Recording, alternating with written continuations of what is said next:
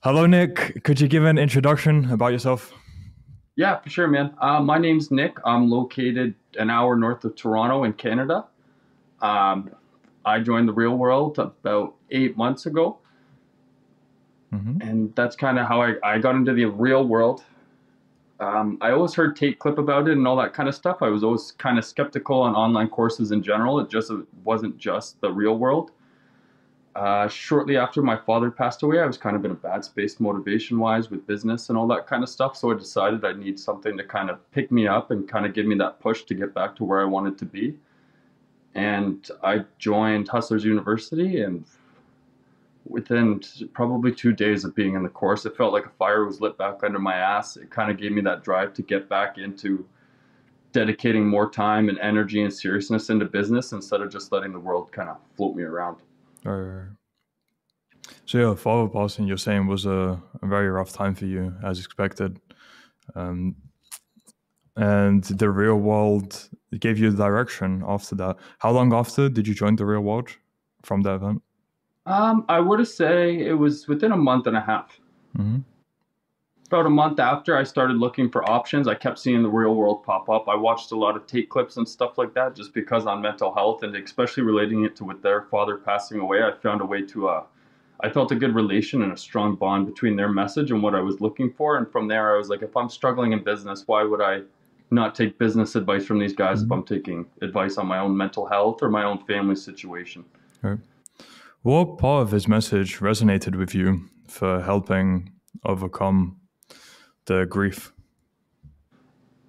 The most would be seeking brotherhood and just surrounding yourself with positive people. And if you build yourself a strong unit, that nothing can stop you. Like the relationship he has between him and Tristan, like that bleeds through, and you can see that it amplifies both of them in their own way. Like it's not a 2x because there's two people, it's 100x because the way that they can backbone off each other. And it showed me that seeking relationships like that, like strong brotherhood rooted relationships, was the right way for me to go. Hmm. And like even as a smaller side, joining Hustlers University, one of the big things I noticed was the networking within the chats. I've done, I've tried one other course since, and the relationship that I see in there and the motivation that guys give one another is second to none. Hmm. What do you think causes that? The difference in community within the real world compared to pretty much anywhere else on the internet. Why Leadership. is it I think different? leadership comes down to the main point. When you have strong leaders that are genuinely invested in your best interest and want to give you the best tools to perform the best job and live your best life, I think that bleeds through, and I believe that's the foundation of any good community. Hmm. Okay, so since community, you say was quite a major aspect for you, something you were searching for. How did you find that within the real world? The real world, I found it within coaches that seem like they genuinely care is like the first step I noticed. The first courses I did was like the introduction, social skills, business mastery, and Coach Arno. He's the king of corny jokes, in my opinion.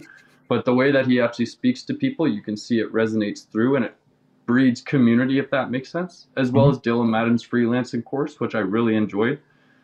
Just the networking in it and the way that they push people to work together. Like if you're all in this group together, even their Twitter chat, when it's like go and follow each other on Twitter, like little things like that to help bridge the connection between guys and be like, hey, like support each other through that is like it's astronomical. Right. And since you said you were usually you're skeptical about online courses, so what were you expecting going into the real world, and how was it different from your expectations? Um, when I joined the real world, like my expectation with online courses was you're just paying for YouTube videos. But the one thing I really took away is it's kind of like reading books in the sense that these courses are like formulated from you A to Z. Instead of when you watch a YouTube video, if you're going by the alphabet, you're at B and now you're watching G and now you're jumping all over the place. Where the real world is very structured, beginning to end. This is where you start, as in depth as this is what you do day one, two, three, thus far. So it's a Hmm. very structured content that's easy to follow along. In my opinion, it's fairly, for lack of a better word, it's dummy proof. Like if you just read the words, follow the steps step by step, I don't really see many options for you to fail. Right. And if you do fail, the steps are still there in place for you to recorrelate and get back on the correct path. All right. Okay. So, in your experience, you mentioned business mastery and freelancing. Were those the two campuses that had the most impact on you, or did you get into other campuses? As I in, did. how have things developed? How have they benefited you? Is where I'm getting. Yeah. So when I first started, I did business mastery, social skills, and I can't remember the name of the campus, but it was the breakdown of the old Tate videos. I believe there's 100 of them, and we're That's also business halfway. mastery. Okay, so yeah, through the business mastery campus. So that alone, the principles and all that, some of them were new to me. Some of them were things I was doing, but I wasn't conscious of what I was actually doing to do these. And becoming conscious of them allowed me to accelerate the skills, like whether it was socializing with people or sales or something like that.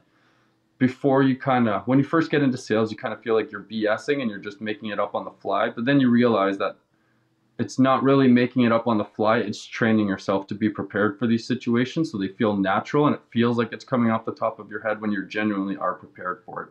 Mm-hmm. The Okay. freelancing campus, going through it with Dylan Madden.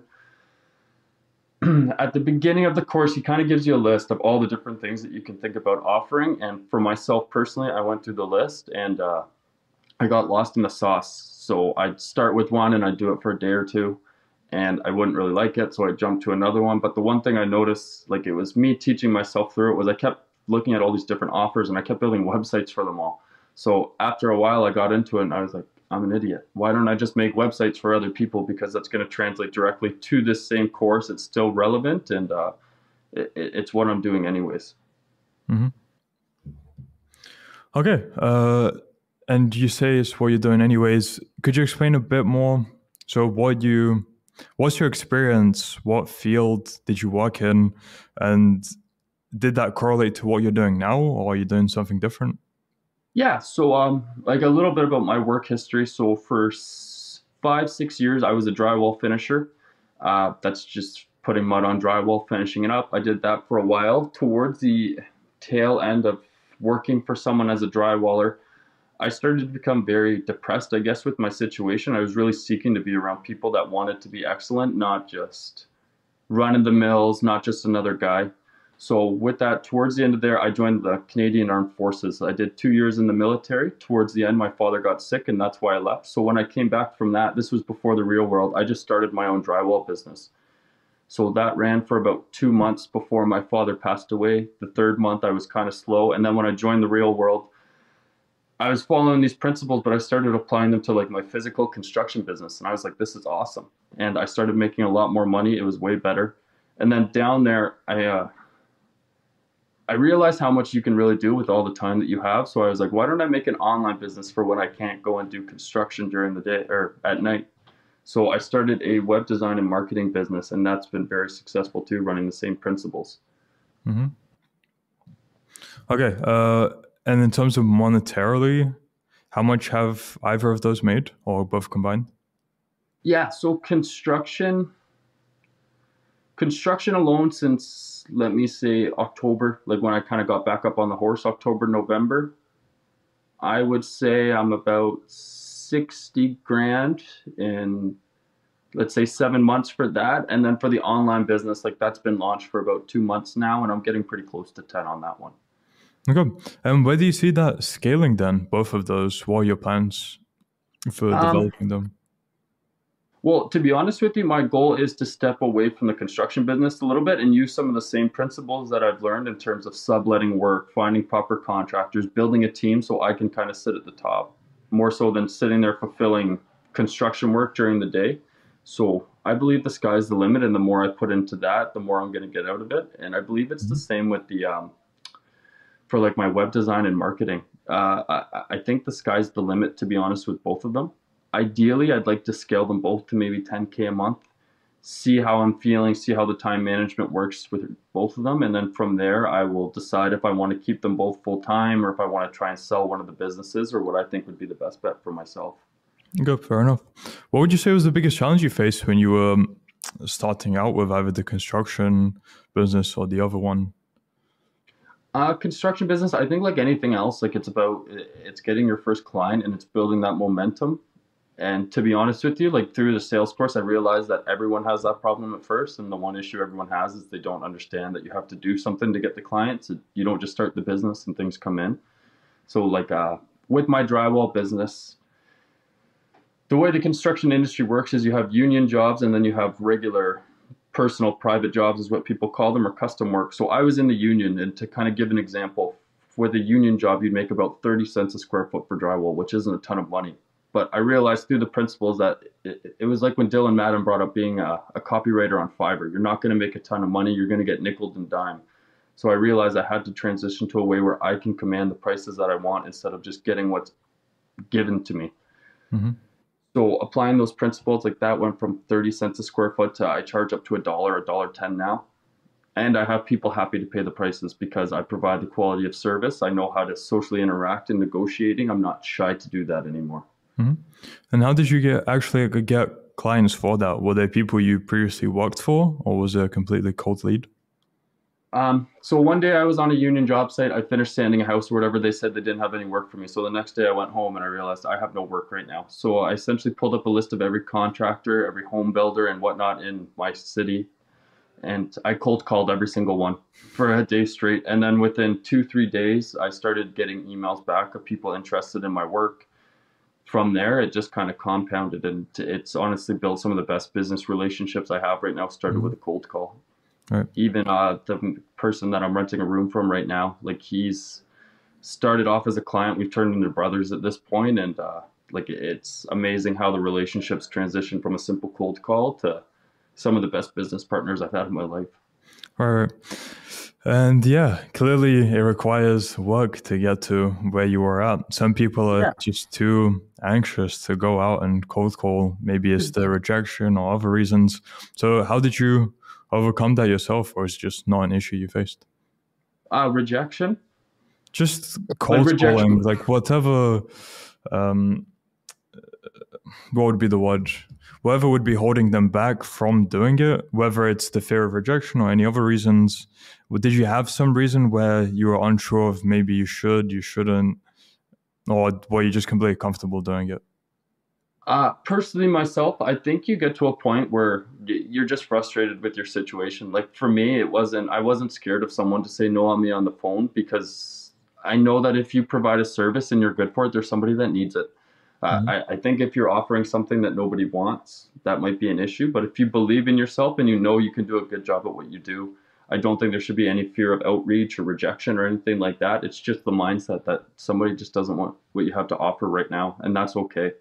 Mm-hmm. There's 7 billion people in the world. If you can't find at least one that wants what you want, you don't have the right product, and it shouldn't take you months to get your first client, I guess is the best way. If you just sit there for 2-3 days on a phone and actually genuinely reach out and use your brain to think about who you're reaching out to, I think that anyone can do it. The only roadblock will be yourself, whether you have the motivation to do it or if somebody says no to you the first time, if that means you're going to give up.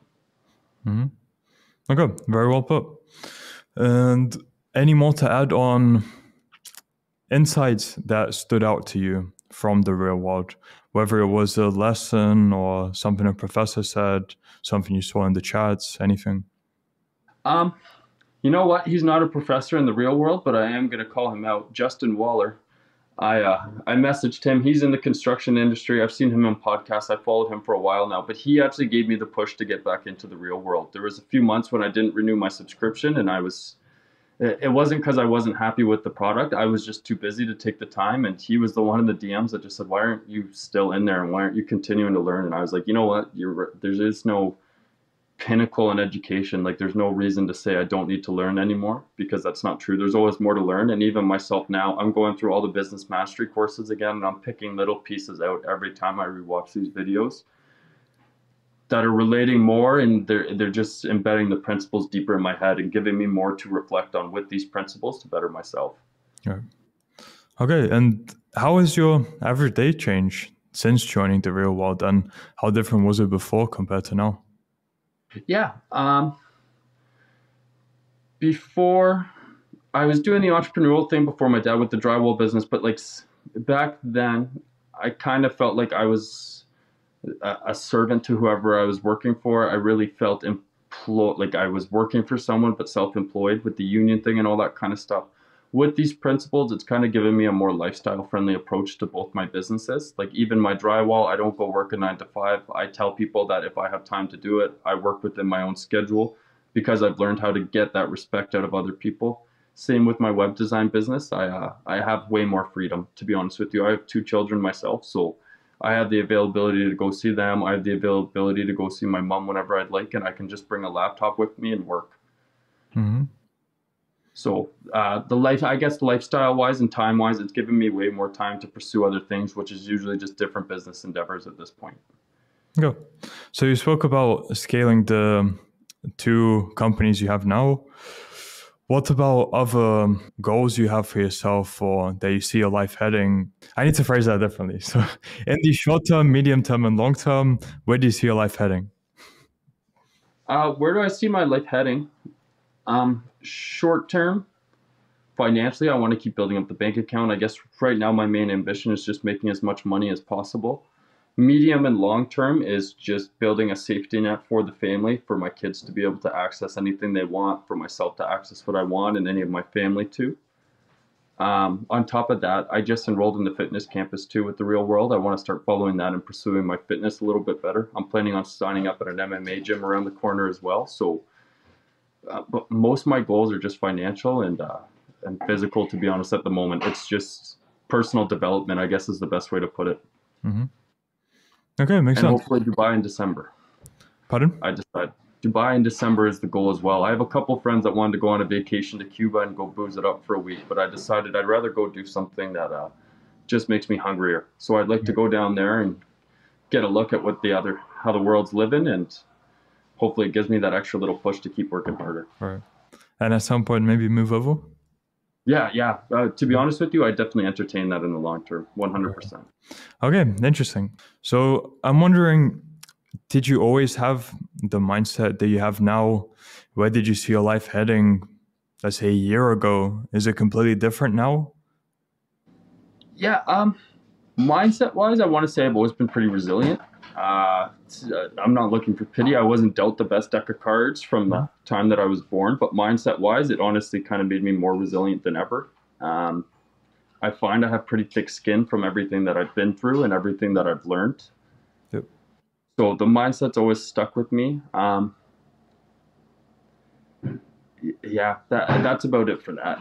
The mindset I've always had, to be honest with you. The Real World's helped impound it, and it's helped me internalize and actually be able to think about the concepts that I practice in mindset instead of just being like, I don't know why these things don't bug me. I've learned, oh, well, this doesn't bug me because of this. It's helped me articulate it, I guess is the best way to put it, in the minor details. Okay. And then I'm wondering, is there any more to go into on the impact that Tate has had on you? Or would you say you mentioned most of that at the start already? A lot of it, like obviously his business his business lessons they're bulletproof. They're great. They bleed over to any kind of endeavor that you're going to go into. His mental health stuff, I don't think people give it enough acknowledgement because it really is in depth, and like the mindset that he pushes men to build is very powerful. I think it's better than a lot of people that ignore it, where his mindset's like ignore your problems. His are acknowledge your problems, but don't let them blow you up. Like acknowledge your problems and solve them. Don't sit there and dawn on them for days and not get anywhere. And what would you say to people who say you working so much, opening 2 businesses and trying to work so hard? What if that's excessive? Like they say, is it not excessive? What if you need time to relax? So what would you say to those people? I mean, I don't find it excessive because I enjoy it. It's not like before. I worked 8-hour days years ago, and I found that like a lot of work, and I thought that was excessive. I thought that was hell, for lack of a better word. And now I can work a 14-hour day, and I come home, and I'm like, I worked for myself. I built myself, and I'm pushing myself forward. So some people might call it excessive. I don't. I don't think there's many other things I'd really rather spend my time on other than with my kids and my family, of course. But why not just do business? It's fun. Gamify it. You can find a way to make it interesting for yourself. Right. Yeah, makes sense. And it's interesting how that works because you could be working a full-time job for a company and that feels like, oh, those days are exhausting, like a 9 to 5. But then when you're doing something for yourself, you can just be working from when you wake up to when you go sleep and you Yeah, feel completely fine doing it. it doesn't feel like work. And to be honest, if you have the right momentum from the beginning and you can carry that momentum, Mhm. you're excited for everything that comes up. You're not dreading a project that comes up. You're excited because you got the project. It's all Right. about the scope that you look at things in. Okay. So I'd say I'm happy to wrap up there with my final question.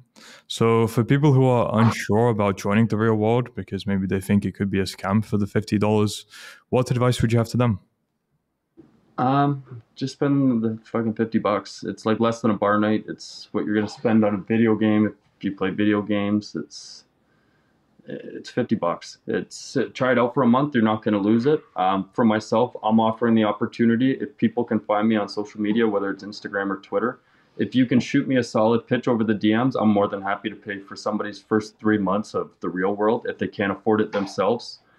With that, I'll provide you with the software you need, whether it's a Canva subscription, ChatGPT, Adobe Premiere, something like that. Reach out to me, give me a solid reason, and if the reason you can't join is because you don't have the money, I will put you in the course. I'll give you all the tools you need, and it will show you that given the opportunity, as long as you're willing to like put in the hard work, it 100% works. I think it'd be silly if it doesn't, or silly if it doesn't for you. That's very generous of you. Thank you for that proposal, Nick. It's opportunities. I think a lot of people just need to know that opportunities are out there, and then they just need to make themselves worth giving the opportunity to. Mhm. Is that something that's happened to you in your life and now you want to give back, or is it just you wanted to give back? No, it's honestly the opposite, to be honest with you. I wish there was something like that when I was hurting for money or something like that. So I believe paying it forward and recognizing something I wish I had when I was lower on the mountain was there for me. I think if I can start to create those opportunities, it's only going to help excel more people and like build a stronger team, better relationships in the long term, and selfishly make myself feel good in the process. Because there's nothing I like more than helping people and seeing them succeed as well. Wow, so selfish of you, Nick. Yeah. Okay, so yeah, very, very nice of you. So for people who want to contact you for that or just find out more about you, where can they do so? Yeah, I'll plug my work email, nick@builtreach.com. BuiltReach is my business. You can also find me on Instagram and Twitter at nickmaxsocial. Mhm. Outside of those three channels, that's all I'd really like to put out here. But any of those three, people are more than welcome to contact me at any time and give me a solid pitch, and we'll go from there. Okay, so those will be in the description of the video. Anyone interested, Awesome. check that. And yeah, Nick, thank you for your story. Thank you for sharing. Thank you for the insights as well from what you learned in the real world. It Yeah, was nice to hear your story. I So appreciate the opportunity to come on here. cool. And it's, as I said, it's nice to listen to stories like yours where you had a rough part and then you've done very well since joining, and I look Yeah, forward to hearing how that progresses for you in future as well, and doing a follow-up to keep you accountable and just seeing where you're at. I appreciate that. I just like to mention too, like a lot of the promotions for Hustlers University is about how much money you can make. I think people should look at it as a tool for socializing and mental health as well. Like I think that's kind of obviously it is promoted, but it's slept on. And a lot of people say I make enough money, I don't need something like that. There's more to it than just the money. The mindset and like communication skills alone are worth tenfold. It's worth $50 a month for the rest of your life, no problem. Hmm. Very true, and a very good note to end on. So thank you, Nick. Thank you very much for your time, sir. I appreciate it.